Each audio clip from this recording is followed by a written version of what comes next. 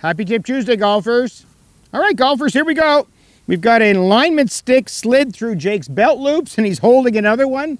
And today we're going to teach you about body wind-up, separation, coil, using those muscles to create power, right, Jake? So let's see what you got, big man. Yeah, so separation just means, everybody, if I put this alignment stick on my chest, that my chest and shoulders both turn different amounts and at different rates. So when I start my backswing, I can't turn my chest and shoulders at the same time.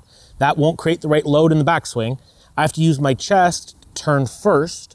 That creates that separation between this line and my hips, and I can then turn into my hip from there, creating a properly sequenced backswing. Okay, hold on, I love that. So we're looking for about 90 degrees and about 45 degrees. That's a 45-degree angle or X.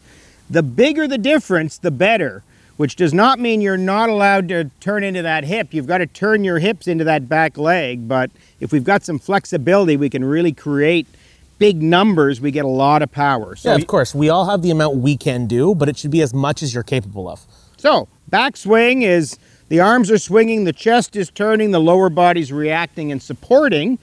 Let's see a little bit of stretch. Jake, explain that. So we really talk about separation as you start into the downswing a little bit. Yeah, so as I change direction into my downswing, I actually want my hips to initiate that motion, stretching that a little further in transition. So as I move into the golf ball, my hips lead, that stretch actually gets a little bigger, and then I can turn everything through the golf ball, maintaining that separation. I love the stretch, and if you look at impact, let's get you chest facing at about the golf ball, the hips are past. We've got about the same amount of separation we started with. That's the goal anyway.